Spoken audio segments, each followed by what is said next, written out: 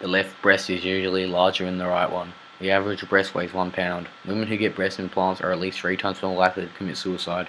Breasts are the first thing men notice in women. Well, between you and me, I think we all knew that. Giggity. The average woman owns 9 bras. According to studies, British women have the largest breasts.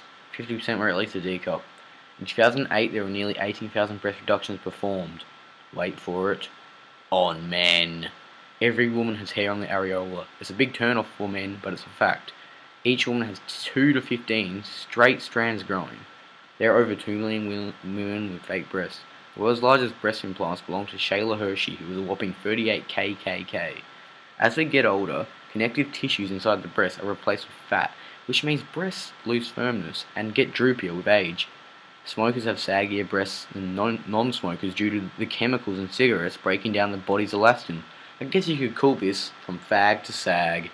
Breasts are known to sag during times of tension and stress, so ladies, cheer the fuck up. 27-year-old Claire Smedley hit the tabloid headlines after almost suffocating her boyfriend with her 40 LLs. He fell unconscious after being smothered by her boobs during a sex session. Holy shiz. A girl's breast starts growing on average at age 10 and reach their complete size by age 20. The average age of a woman gets a boob job is 34 years old. A small percentage of women can actually reach orgasm through breastplate alone. Some states support going topless, including New York, Maine, North Carolina, Ohio, Wisconsin, Texas, New Mexico, Colorado, Oregon, and California. Boobs go by tons of nicknames.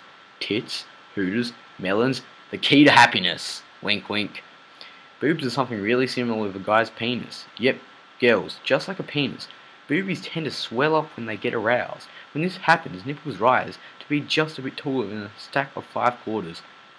I like boobies.